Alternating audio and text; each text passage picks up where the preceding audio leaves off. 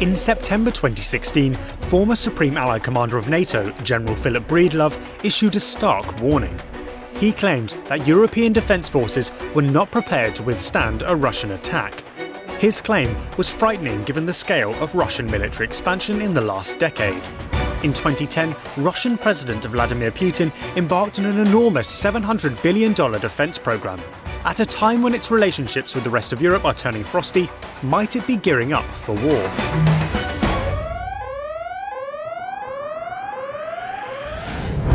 Russia has a history of regional colonialism. From 1922 to 1991, the country controlled 22 billion kilometers squared of Eastern Europe under the Soviet Union banner.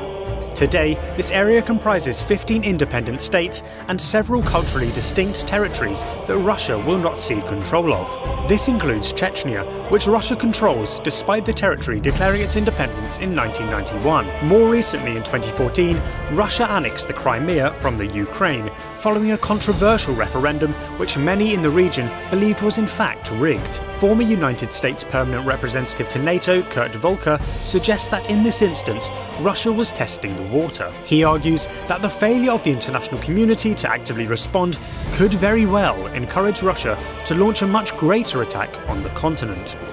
Others have seen Russia's behaviour in the Syrian conflict as political positioning in preparation for war. Russia continues to support the Syrian regime despite its lengthy record of human rights abuses and the opposition of the UN. Furthermore, in September 2016, Russia was suspected of orchestrating the aerial bombing of aid convoys en route to besieged Syrian populations. If Russia was behind it, then Putin ordered a war crime despite agreeing to a ceasefire with the US. In April 2016, journalists August Cole and P.W. Singer suggested that this marked the return to great power politics. They argue that the Russia-Syria alliance should therefore be read as part of a more sinister, large-scale geopolitical strategy.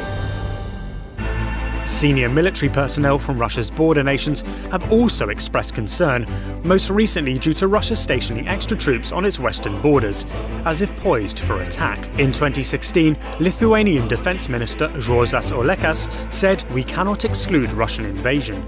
They might exercise on the borders and then switch to invasion in hours." In response, in July 2016, President Obama announced that the US was building an armoured brigade headquarters and stationing 1,000 troops in Poland. Journalist Simon Tisdall suggests that this posturing is the start of a second Cold War.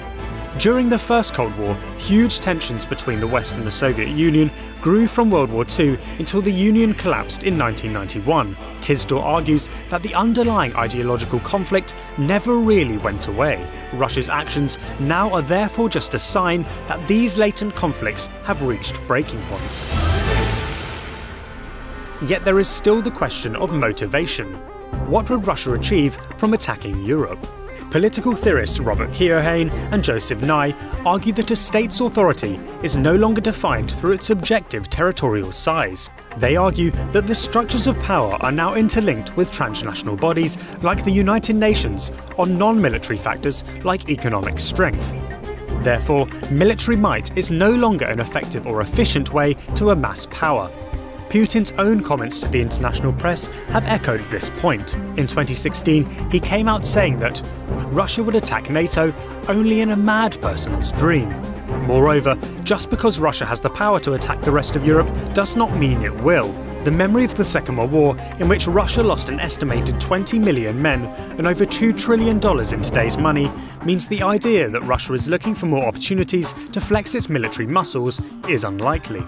There is no doubt that Russia could attack Europe. Its recent military activity shows that its aggression should not be underestimated.